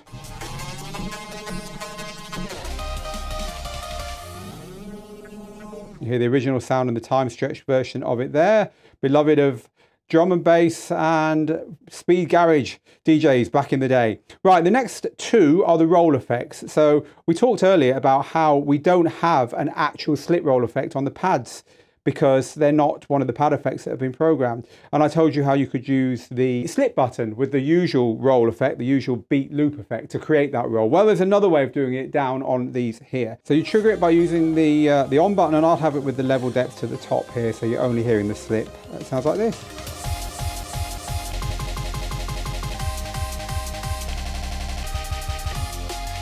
We've all heard that effect, right? You can do the half and half and half again type effect on that one. And the slip roll effect will resample the song every time you move this value up or down. So it'll take the currently playing bit of the song. You've got exactly the same effect on the next one, but it won't do that resampling. It'll just take the original thing that you pressed the button when it was playing. That's what it will use.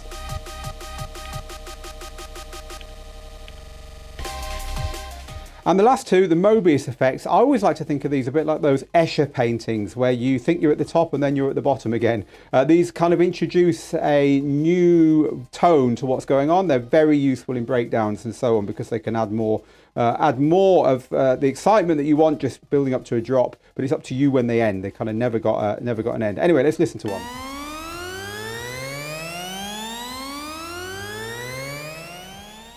You're definitely going to want to use these with the level down a bit so you can hear the music.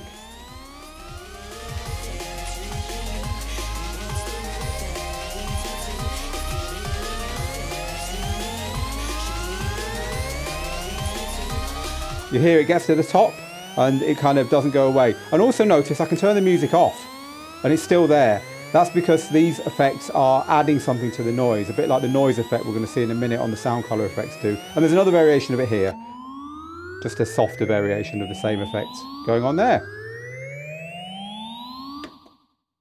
Now, if the beat effects are simpler than software effects as implemented in Serato and Rekordbox, then the sound color effects, speaking of those, are even more simple. Their advantage is how immediate they are, how much fun you can just grab the effect and add it as soon as you want. There's no sense of a cycle that you've got to set, one beat or half a beat or whatever. It's totally in your control. And the reason it's totally in your control is that you turn the effect on and off by moving these knobs to the left or right of center. So you can only have one sound color effect for the whole mixer. You can't say I want this one for this or this one for this. This is where you select the sound color effects, and whichever one you select is going to work across all of these. This was originally just filters, right? When this idea first appeared of having an extra knob underneath the EQ knobs, it was just filters. But it's developed into what we see here, 6 different effects. Let's have a listen to them then. I think we should have some music that's a little bit more relaxing than drum and bass this time around. Okay, so the space effect is a reverb. This effectively sounds just like 2 types of reverb. You always get 2 types of the effect as you move it left or right. So in the counterclockwise direction, it adds it to the mid-range and low range like this.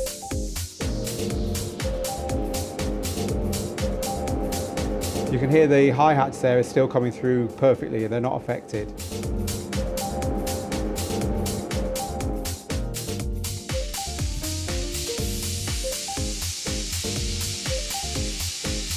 And it's the opposite in the other direction. You can hear it's affecting the other frequencies there. It's the mid-range and the high range that are getting the reverb. So a little trick here is if you want to start the effect like quite heavily on, you can turn the effect off and start like that. And if you want to end the effect when it's heavily on, you don't need to move it back to the center and hope you get it right. You can just press the button there.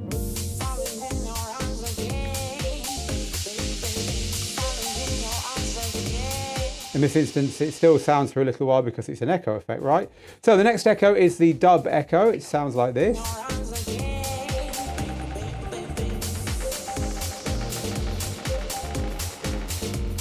Mid-range to the left and to the right high range.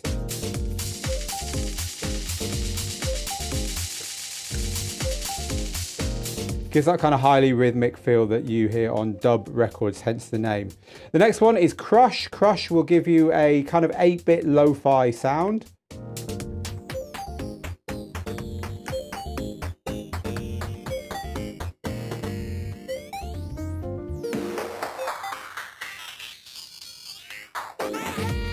The difference when you're going to the left is that it's applying a high pass filter as well. So pitch changes the pitch. This is low to the left and high to the right.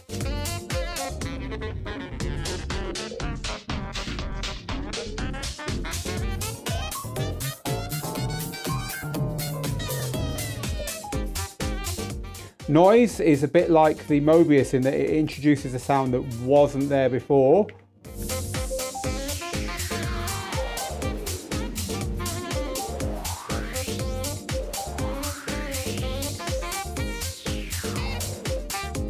As I was saying, an interesting thing about the noise effect, just like the Mobius effects that we saw over on the Beat effects, is that it's added over the top of the music. It's separate from the music. And so I could throw up another channel and introduce the noise to that channel with no music playing, same thing. And then filter, the classic, a low pass filter. It's like a very musical sounding EQ. You get the whole lot on one knob, which is helpful. And high pass to the right. Right, if you really want to be a master of the Flex 10, then you need to understand how to change the settings for both Rekordbox and Serato, and those happen in different places, and also the settings that you can only change on the unit itself. This is the stuff that lets you really customize how it works so it suits the way you DJ. So while this is complicated stuff, it's well worth understanding how it all works. And before we get onto that, which is the final part of this tutorial, there's another quite complicated thing that we haven't touched on yet, which is a Rekordbox only feature, which I think is over the top of most people's heads, and probably, to be honest, mine as well. However, I'm going to explain it to you. You decide if you want to use this. You decide if this is something that's useful for your DJing. It's called Mix Point Link. So let's have a look. Mix Point Link links a cue point, a hot cue, near the end of the outgoing track with a hot cue near the beginning of the incoming track. It's designed for long beat mixes. And the idea here is that when your outgoing track reaches a cue point that you mark at a place where maybe the music stops being quite so interesting, the incoming track is lined up with it at a point where the music is getting interesting on this track. And so it allows you to do that very quickly and automatically, and it will start this track at the beginning so that those cue points line up. So the easiest way is to show you. I have a track playing on this deck here, and I want to mix in this track here. And so I know that when this track here reaches cue point H, somewhere near the end of it, it stops being interesting, it's just drums. And I know that this track here, when it reaches cue point B, which I've got marked, it's when the bass line comes in and it starts to be interesting. So I want that cue point there to line up with cue point H on that deck. So here's how you do it. On the incoming deck, using the screens here to make it all clear to yourself, on the incoming deck, make sure you've got B set on the incoming track, and then on Mix Point Link, press these buttons, and then on the bottom track, you'll see the bottom track suddenly freezes, and it lets me choose a cue point, and I want that cue point to line up with my cue point on the top deck. Once I've done that, I press Link. Now it's going to automate this mix for me. You see now on my screen here, the top one is frozen and it's waiting on B. Watch the waveforms. You see what happened there? It started the other track playing, and the other track's now playing over here. Look, there it is. There's one, there's the other one. This one's just the drums at the very beginning, and this one is still the bass line. It started it playing, and it started it playing at just the right place, so that when the tracks reach the point here where cue point B on the incoming track, which remember in this case is where my bass line comes in, lines up with cue point H on the old track where the old bass line disappears, it sounds good. Here they come, let's listen. And there we go, it's worked. The bass line is in on that track, and there's just drums on that track. It's automated that for me, it's lined them both up for me, and it's performed that mix. Now what it hasn't done is do anything here. It's up to me to have everything set here how I want it. I would probably be, if I was in front of the gear at the time, slowly blending between the two. But I guess what it solves is that you can tell it where you want the transition to be, and it will start this track playing so that happens automatically. Just one less thing to worry about. And when you get used to it, it's not so hard to dial in a cue point and dial in a cue point on the other deck, especially when you're using these screens in the middle here to watch what's happening. Although it does all happen over on the main screen as well. You can see on there what's going on. Now there is one little variation here. You will have noticed there that when it started the track playing, started the new track playing, we could hear it, right? Right from the very beginning, it was audible. If you don't want it to be audible, when you're setting this up, let's just I won't perform the whole thing again, but I'll show you how it works. When you're setting this up, so this track's playing, we want to mix this track in. So I'm going to cancel mix point link there. We'll start again. I want to mix this track in. I want to do it from point B. I want to do it from the H cue point here. So mix point link, click link. What I can do is press shift and click link again. It's got silent written underneath it like that. So what that's going to do is start the track playing, but it's going to silence it. And that means that I won't hear the incoming track until we reach those mix points. So we'll give it a few seconds to let that happen. And you'll see on this screen that you get them both playing, but it'll dim out the track on the top, the one that's coming in, which tells us that it's not playing. And I'll show you on the faders as well. This time around, I'm about 4 bars away from this happening now. Have you guessed what the other reason you might want to use this is yet? Have a think. All will be revealed afterwards. Right, here it comes. Right, you see this is greyed out? Now, there's nothing going on the incoming deck at all. Nothing. It's playing, but it's muted it. Only the outgoing deck is playing, and it's going to stay like that until the incoming deck reaches the mix point link point, and then it will make the mix live for the incoming deck. So you've got that choice there of having the incoming deck playing or not as you work up to the cue point. You can't curiously make the outgoing deck go away at this point, I don't think anyway. Here we go. And there's the new track playing. If you want to cancel a mix point link that's coming up or going, shift and exit will cancel it for you.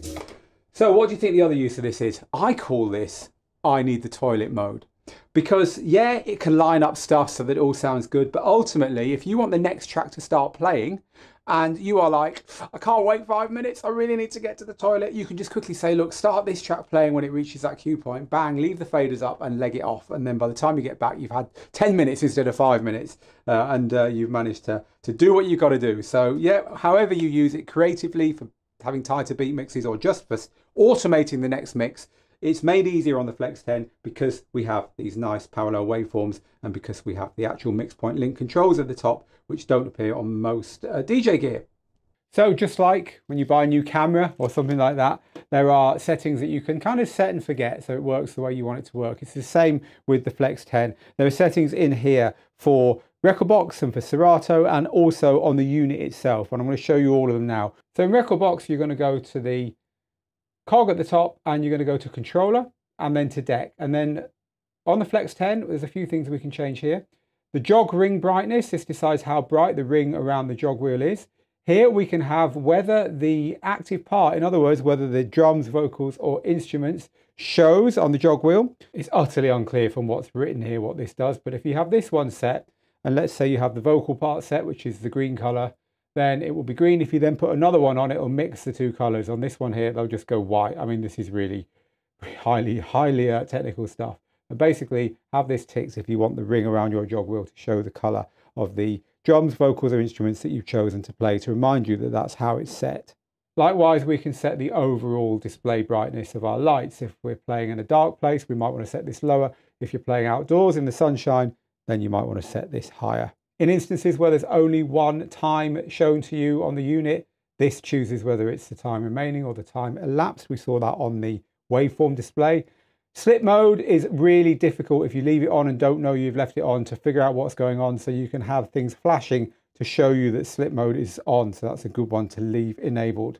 And then this one here is the same for the LED button, the slip mode LED button, to keep that light on when slip mode is on or blinking. Again, it's probably best to leave it set there just to be clear that it's on when you're looking at the unit. Moving along on the mixer tab, You can set the crossfader curve here, whether you want it to be a smooth crossfader or a switch, depending upon your mixing style.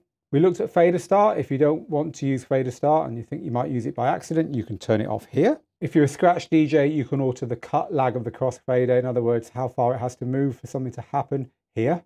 We looked at the talk over control on the microphone. This decides whether when you're talking into the microphone, it only removes the frequencies from the music you're talking over around the mid-range, which is where your voice is, or dims the whole track. And you can also have the talk over level here. You just want to experiment with this. If you've used mono split on mixes in the past, you'll be pleased to know you've got this here. It'll put one piece of audio through your left and one through your right, dividing up the master and the cued level, which is what you get on most mixers. Generally not on controllers, but it's here on your Flex 10 in software here. And this brightness here is for the small LED screen on the effects. And the rest of the controls that we can set here are on the Flex 10 tab. So we've got the master output level here. Master output can be set to mono or stereo here. Again, we've got the same controls for the booth output. There's a peak limiter, which stops you distorting by driving too hard here. The same microphone output master here. And you can set the same thing for the microphone output to both the master and the booth speakers here, to save your ears should there be a really loud noise sent down the microphone. Speaking of which, when you hit the record button in Rekordbox, you can choose whether you want the microphone on or off there. And the flashing demo mode, where everything goes crazy on the controller, can be turned off there, or you can decide how long it takes before it comes on. Finally, auto standby. Auto standby will put the unit into sleep after a certain while if you don't use it, and then to wake it up again, you go to the wake up control here by holding down shift and pressing quantize on the left channel. It doesn't work on the right channel, so do it on the left one. So with Rekordbox, it's all in the software, which keeps it nice and simple. With Serato, it isn't. So right at the very beginning of this tutorial, when I showed you the download page to get the drivers and firmware, you can download the utility I'm going to show you now. It's called the DDJ-FLX10 settings utility, and this is where you'll find the settings that you can alter in Serato. So it says here, Rekordbox, when using Rekordbox, configure the settings from the Rekordbox preferences, which is what we just did. But on our drop down here, if I select Serato, you'll see we have things here. Not quite as many, but we do have some of the more important ones. So for instance, we can decide whether the slip mode flashes or not in Serato, and the slip button, we saw that one of course. Fader start, we can turn that on and off, and we can also turn on sync on the decks when the fader start begins here. Jog ring color, we get to select the jog ring modes there. And again, we've got the time elapsed and remaining there. So you can decide whether the virtual deck displays that hot cue indicator that we saw that you can turn on and off entirely with a double tap of the shift button here. And this record output decides whether we get the microphone or not when we're recording. So at least you get some of the more important ones there for Serato. Now there is another place where you can change these settings, and that's on the unit itself when it's unplugged. And there is one setting at least in here that I haven't seen anywhere else. So if you're a Serato user, you're definitely going to want to look at these because there's a lot more here than in the settings utility. But even if you use Rekordbox, it might be worth having a little look in here because there's one setting in here, as I say, you might like. So we go to the unit itself, make sure it's unplugged from the computer, hold down the back button on the left-hand deck, and then the central display gives us this display here. And then using the knob at the top here and pressing down on the knob to go into and come back on the menu, we can change some of these things. Right, so let's look at what we've got. We've got auto standby, we can turn that on or off there. We can change how the demo mode behaves. We can change the microphone talk over. We've seen most of these already, so you've got your level and your advanced there. So this is an interesting one because we can set the headphones to be mono split. We've seen that before, but then you can decide whether the mono split is on the left and right or the right and left, depending on how you like them set. So you could have the master coming out of whichever ear cup you like on your headphones. So the microphone to the booth on or off here. Again, this wasn't on the other utility we saw. You could decide whether the limiter was on it, but you couldn't decide if it was on or off. There is the limiter for both the booth and the master. The master attenuation or volume, the master output stereo or mono, the master limiter, we've seen that. The booth attenuation, the booth output stereo monitor, and here's our brightness displays as well for all the different areas. The crossfader cut lag setting there, and if you get all of this totally messed up and you just want to set it back to normal, then you can do it from there. This is an awesome unit, right? And I've just given you a full tutorial on everything it does. I do hope you've enjoyed it. But as I said at the beginning, this is not enough on its own. It's not the full picture if you want to learn to DJ. If you were just looking for Flex 10 info, you've now got everything you need. You can decide if it's for you, you can get excited if you've ordered one, or if you're looking at one now, scratching your head, you can get up and running fast. All I'd really add is that you do need to understand the software to make the most of a controller like this. We've got popular Rekordbox and Serato courses to help with that, linked below. But of course, being able to play great DJ sets involves more than that. As well as mastering your gear and your software, you've got to understand the music, including how to assemble and organize and learn a music collection. You need to figure out how to perform the techniques of DJing, how to mix, what to do on the gear in order to keep your sets flowing smoothly. And you need to be able to actually perform in public. So you can play live streams, spin at parties, make mixtapes, and all that stuff. Whatever it is you want to do. And you also need to know how to share your work and how to get noticed, right? It's only when you're learning the right areas properly that you really start to progress in this hobby. We call it our proven 5-step formula for DJing success. It's in the book. It's how we teach here at Digital DJ Tips. Now, to get your free copy of this book, where I go into detail about this, you can do that by joining Digital DJ Tips, which is free. There's a link below and we'll let you have this by return. And when you're ready, I'll be thrilled to accept you onto our complete DJ course, where I will teach you everything you need to know in those 5 areas. It works for all DJ gear, including this wonderful controller. Again, there's a link underneath for the course. I'll see you there. Meanwhile, get good, get out there, and make the moments.